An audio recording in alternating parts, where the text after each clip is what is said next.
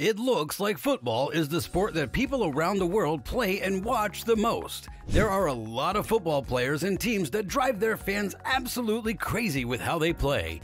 But did you know there's a real person working behind the scenes to make sure a team does well? A coach. A football team can't win without the help of coaches. He is an important part of football teams and gets paid for what he does in the sport. The coach's salary is based on how well the team does, how much it costs to run, and how much money it makes. When a team's profits go up, the money available to pay the head coach goes up too. Because of this, some coaches around the world get paid a lot of money, no matter what league they work in. There are also coaches from teams in leagues like the Premier League, the French League, the Spanish League, the Italian League, and others. After watching this video, you'll have a good idea of how much these coaches make. So let's talk about the top 10 highest paid coaches. Number 10. Carlo Ancelotti. The 10th numbered person on this list of the top 10 highest paid coaches in the world is Carlo Ancelotti. He makes a gross salary of 12.6 million euros per year, which makes him the 10th highest paid person on the list. He's more than just an average coach because he has a wide range of technical skills. These skills helped him become the head coach at clubs like AC Milan, PSG, and Real Madrid. Number 9. Rafa Benitez. Rafa Benitez used to be the coach for Madrid, and now he's the 9th highest paid coach in the world. Every year, Rafa Benitez makes 12.9 million euros from his salary and endorsements. After coaching for Newcastle, he is now a coach for the Chinese Super League team Dalian Urban. Number 8. Massimiliano Allegri. With a salary of 13.6 million euros per year, Massimiliano Allegri has become one of the highest paid coaches, following in the footsteps of 7 other people who made similar amounts. He used to be the head coach of the football team Juventus. Because he makes so much money from coaching, you could say that he has a comfortable life. Number 4. Jose Mourinho. Jose Mourinho is probably the best trainer in the world, which means that he will get paid less for his work. One of the top 3 spots on the list of the best coaches in the world should be saved for him. In addition to coaching, he was the manager of Milan during the 2009 and 10 season. Milan is now thought to be one of the best teams in the world. The football coach has a lot of skills and earns about 17.2 million euros per year for his work. His most recent jobs were with Chelsea, Manchester, and Real Madrid. He's now working for Tottenham. Number 7. Fabio Cannavaro. Who says that when you retire, you lose all of your charisma and power? After his playing days were over, Fabio Cannavaro became a coach, which shows that this assumption was wrong. Before he stopped playing football professionally, he had a successful career as a good football player in the Italian National League. He makes 14 million euros a year as the head coach of the Chinese league team Guangzhou Evergreen. After he retired from the game, it is amazing that he was given the chance to join Guangzhou Evergreen, which is one of the best clubs. Number 6. Antonio Conte. Antonio Conte is already one of the most successful managers in the world. After he left Inter Milan, he also became one of the highest paid football coaches. He has become one of the most successful managers in the world since then. Every year, about 16.5 million euros go through his hands.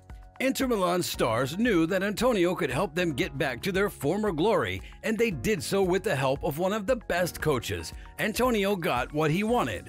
Number 5. Zinedine Zidane. Zinedine Zidane is a French coach who is nothing but a blessing for his team. Zidane is from the French country. He does amazing things that make the teams into legends. He is always listed as one of the top 10 most successful managers in the whole world.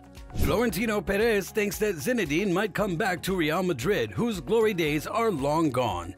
He was right too, because Zinedine led the team to win the La Liga title. Number 3. Jurgen Klopp. Jurgen Klopp is the 3rd highest paid football coach in the world. He is also the 2nd most successful manager in the world. His annual compensation totals 17.5 million euros. Jurgen was born in Germany, and many people think that he's one of the most important people in sports. He won the Champions League in the 2018-19 season, and since then, he has been in real competition with Pep Guardiola, his rival. Number 2. Pep Guardiola.